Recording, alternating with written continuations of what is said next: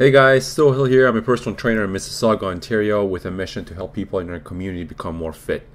I read an article the other day claiming a set of 5 exercises as the only exercises you will ever need to be fit.